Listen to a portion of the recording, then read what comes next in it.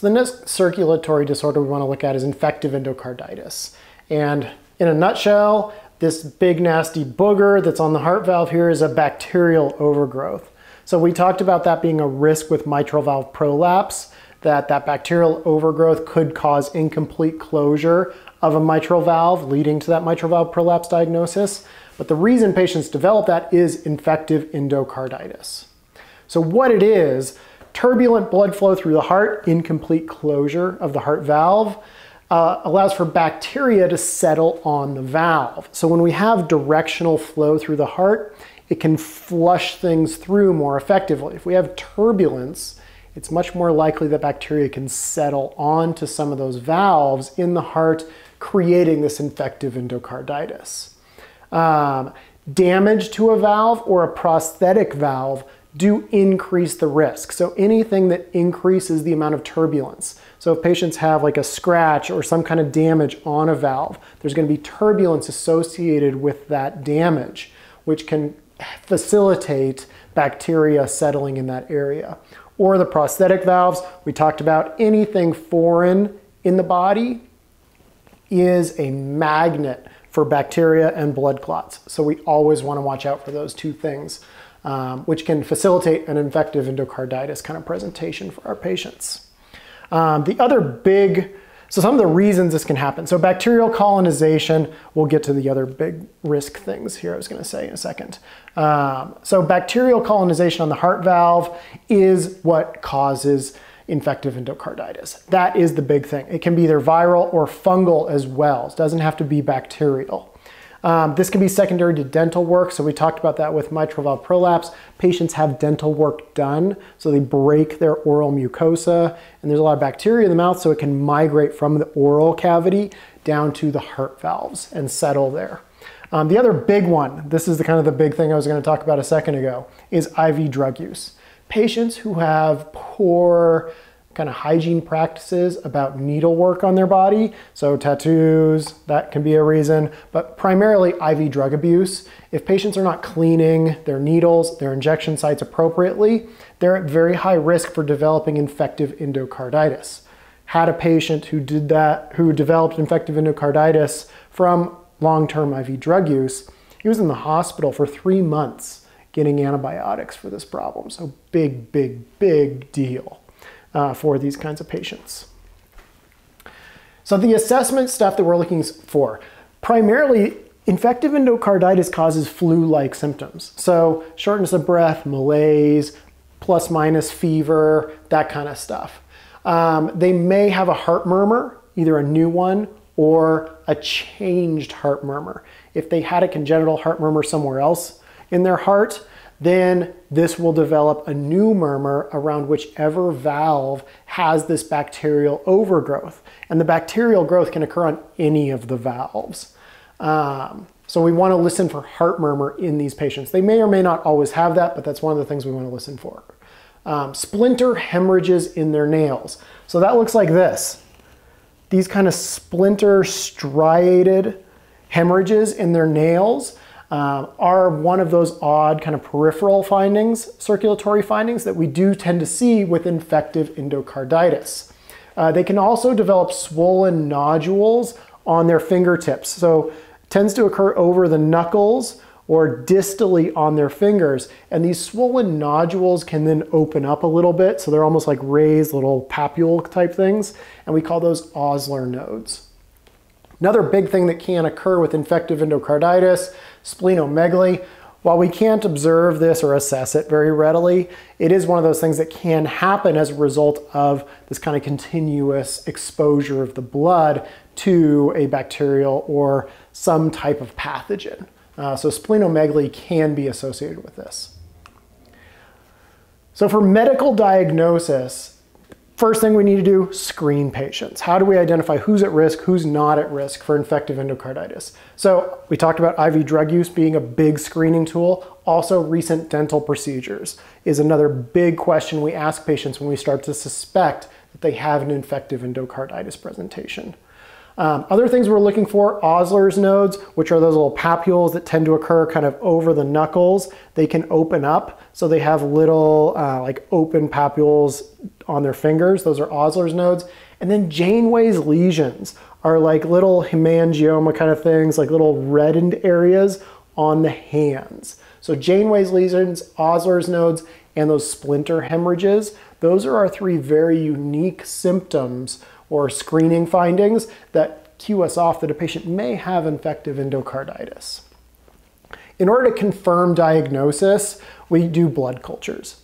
Positive blood cultures means that the patient is positive for bacteria in their blood. So culture, think back to microbiology, that's just like, taking a little wand or a little swabby thing and inoculating a petri dish.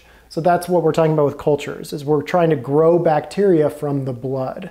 So positive, meaning there is positive bacterial growth.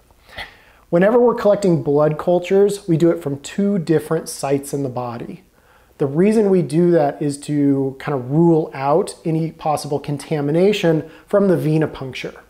So we'll always collect it like left arm, right arm. If a patient has a central line or an IV, we can draw one sample from that device. The other has to be a venipuncture site. But we do always get 2 different sites or 2 rounds of blood cultures to confirm whether they're positive or not. And then an echocardiogram, because we want to visualize the vegetation on the valve. We want to be able to see the regurgitation and the functional disorder caused by that bacterial vegetation. So for our nursing diagnoses for infective endocarditis, not a lot are going on with this because our patients don't have severe symptoms. There can be things like activity intolerance from their poor cardiac output as a result of kind of almost valve prolapse type symptoms, incomplete closure of the heart valves. They can have things like altered respiratory pattern, shortness of breath, activity intolerance we talked about, those sorts of things. They can also have impaired skin integrity from the Osler's nodules, Osler's nodes, and altered disturbed body image from kind of the presentation of all those kind of blotchy Janeway's lesions or some of the streaking from those splinter hemorrhages in their fingernails are some of their infective endocarditis. There's a lot of risk for things too, so like risk for infection associated with IV drug use. If they have infective endocarditis, they're no longer at risk for infection, they actually have it, but until we get that definitive diagnosis, that's one of our big ones, is we're trying to rule this out, so they're at great risk for it. For our medical plan, prophylactic treatment is a big deal for patients with known disease. So this is patients who have kind of a bacterial overgrowth or a valvular disorder. Giving them antibiotics prior to having dental work would be an example of like a prophylactic treatment that we give for patients with known medical disease. And then medical management for patients with active infective endocarditis, so active bacterial growth on the heart valve. Long-term antibiotics, so 3 to 6 months. So one of the big drugs we give really severe or kind of potent antibiotics for this type of infection. One of those being like vancomycin. So it's a broad spectrum, very potent antibiotic. With vancomycin, there's a few things we need to monitor because there's a very high risk of toxicity associated with that. So vancomycin is a renal metabolite antibiotic, meaning that renal function can be impaired if there's too much antibiotic given. So we need to monitor renal function and a trough level. So we're going to be drawing therapeutic trough of a vancomycin after every 3rd dose. So we want to make sure that we're not causing vancomycin toxicity in patients like this. Surgical management of infective endocarditis, we want to try and sterilize their circulatory system with antibiotics. If we are able to do that, if we can clean off the bacteria, if that helps eliminate the bacteria on the valves, great, we don't have to go to a surgical route. Oftentimes, we can sterilize the blood, but we can't eliminate the infestation on the valve. So surgical management is what's necessary. So a full valve replacement, similar to like our severe mitral valve prolapse presentation. But it can only happen after antibiotic therapy because we don't want to do surgery on patients who are bacteremic, meaning they have active bacterial growth in their bloodstream. So we do need to sterilize them with long-term antibiotics before we can consider a procedure. Most patients are able to manage this long-term antibiotic use as an outpatient. So meaning they can go to an infusion center, kind of like this, get their antibiotic, and then go back out into the world, live their life. Usually they'll have what's called a PICC line, which is, PICC stands for peripherally inserted central catheter. So it's a central line, meaning that the end of that PICC line, usually the insertion site is in the arm, but the terminal point, the place where that catheter ends, is all the way back in the superior vena cava. So it ends right at the heart. And that's why we call it a central line. So patients can have that IV long-term for sometimes the entire duration of their long-term antibiotics. For patients with a history of IV drug use, this is why we keep them in the hospital this entire time, because it's very difficult to send patients who use drugs through IV injection out into the community with a catheter that goes straight to their heart. We don't want to cause a worsening infective endocarditis because of the treatment modality. So we do need to assess for the reason that they developed infective endocarditis as to what kind of treatment options are going to be available for those patients. The nursing plan, so here's the Janeway's lesions. It's kind of these reddish guys. And these are Osler's nodes. So they're slightly raised. It's difficult to see in the image. And they can open up just a little bit, like almost like little papules that open up. So the assessment stuff, first and foremost, vital signs. These patients have bacterial growth that's encountering their circulatory system. So there's a very high risk of bacteremia leading to sepsis. So we do need to monitor vital signs, make sure our patient is staying hemodynamically stable in the presence of their infective endocarditis. Cardiac assessment, listen for a murmur, new murmurs, worsening murmurs, those sorts of things.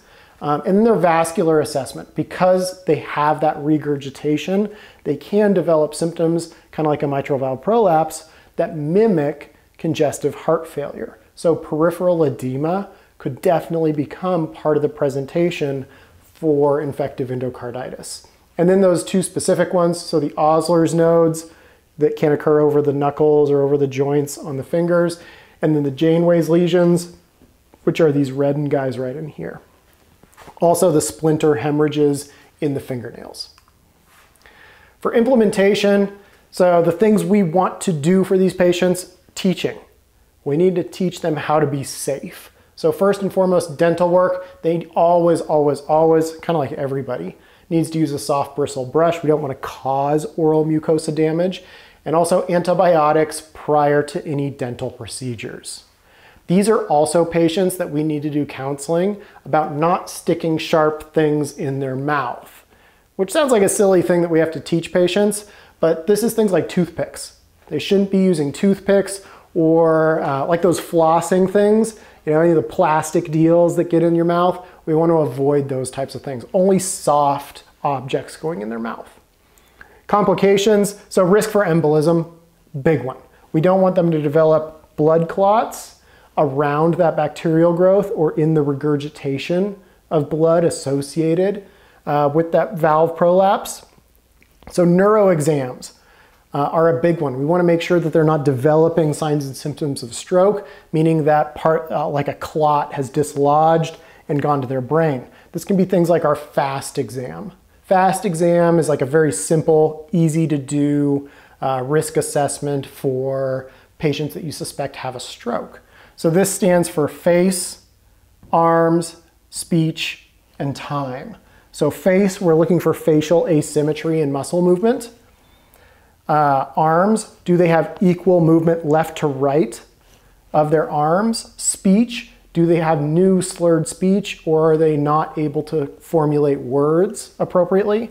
And when was the last time that they appeared normal?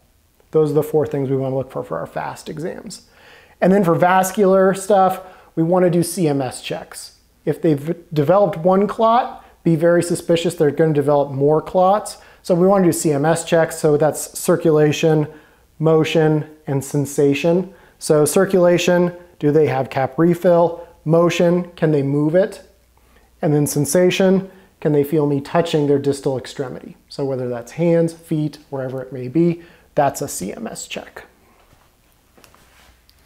For evaluation, long-term antibiotics are kind of our go-to thing for infective endocarditis. We want to prepare the patient primarily for the duration of this treatment, because being on antibiotics for 3 to 6 months, that's a big impact in that patient's life. So we need to prepare them for that as well. Also, if they need to be in the hospital for that entire duration, also a big deal. That patient that I had in the hospital who was there for 3 months getting antibiotics, he actually got evicted from his home because he wasn't out of the hospital to pay rent. So it can be a really big deal, and we do need to plan for that with our patients. And then coordinate how they're going to receive receive treatment. So for our outpatients, is everything set up at the infusion center? Do they know where to go? Do they know when their first appointment is? All those details we need to provide our patients before we can safely send them out of an acute care facility like a hospital into the community to continue getting treatment. If they're having surgery, we need to prepare them for when that's going to occur. So when are they going to have surgery? A lot of times the pre-op visit will take place in the hospital while they're on antibiotics, that long-term antibiotic for their infective endocarditis.